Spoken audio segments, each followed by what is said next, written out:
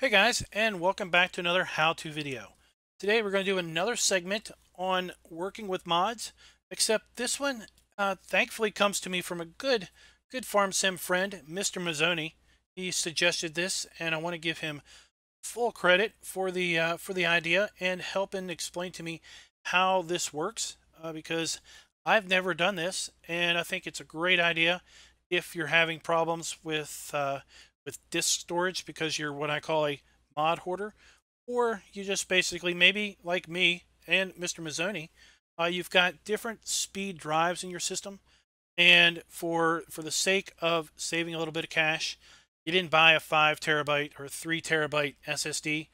You've got a large spindle drive, an old school slow drive that you install applications and games on, simply because games take up a lot of space.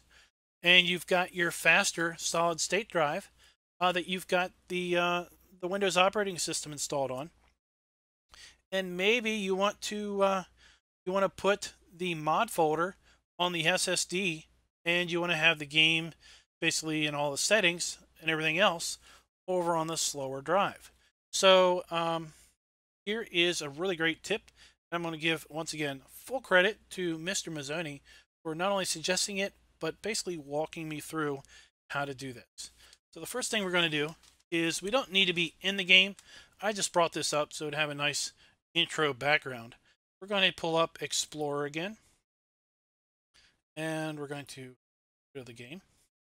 In fact, we're going to exit the game because we don't want to make these changes with the game open.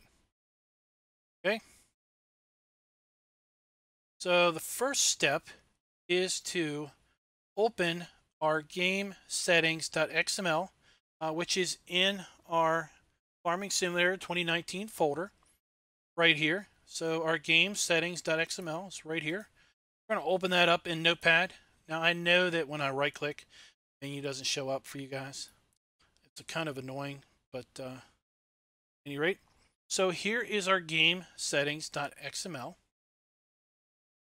And we've got a line basically says mods directory override right here. Okay, right now it's set to false. What we're going to do is we're going to change that to true. Okay, true. We want to override where our mod folder is. Okay, and we're going to change this to whatever directory we want. So we're going to pick, just for funsies sake, we're going to pick C, and then we're going to make a new folder. This really isn't proper, but we're going to make a new folder and we're going to call it mods here on our C drive.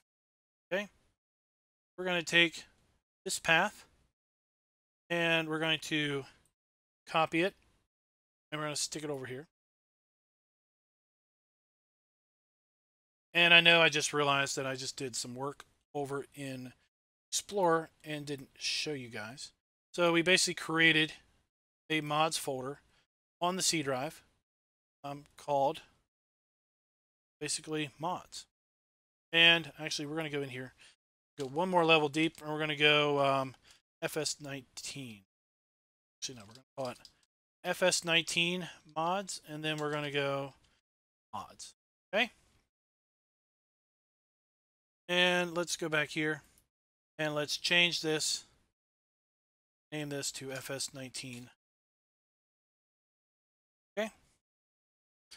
And now, what we're going to do is we're going to go ahead and launch the game, and we're going to see that basically we don't have any mods installed, and we're going to download some mods, and we're going to see where they show up. And they should show up here on the C drive in the FS19 mods folder. Now the reason I put mods is because this relates to the previous how-to that I put out in how to manage multiple mod folders. So I wanted to have another layer deep here in the mods folder. Let's go ahead and fire up the game.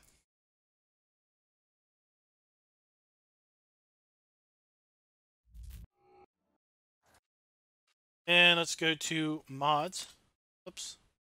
Let's get rid of it. And if we look at installed, and we're going to click on installed, And as you can see, there's no content available. Go back here, go to small tractors. Let's go ahead and install the Dutes. Let's go back to harvesters, install that one, and let's install this one. Okay, let's go look at downloaded. They are downloaded. Go look here and see installed. We can see that they are all installed now. So we're going to go ahead and escape out. So we need to restart. While the game is restarting here, we're going to just go back here and look at Explore. And, oops, hold on guys.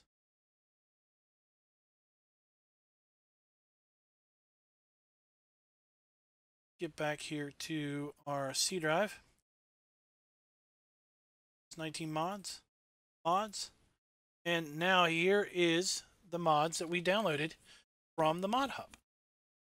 Okay, so now we can minimize that. If we go back into mods, we'll see that they are listed as installed. So now we have our mod folder in a completely different area than we had it previously. And the reason you might want to do this is, again, let's say the former mod folder is sitting somewhere where it's kind of slow, have a slow drive, and what you basically want to do is you want to speed up game loading, you want to speed up gameplay as it's loading into the map and basically loading up those mods.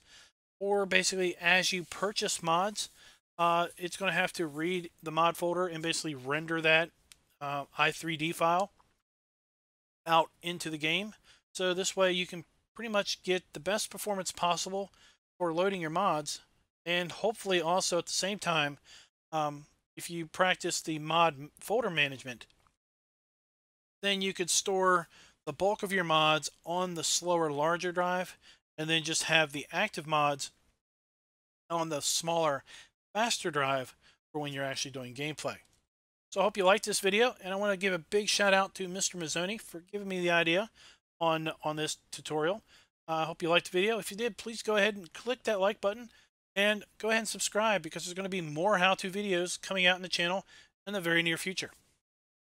Till next time, happy farming.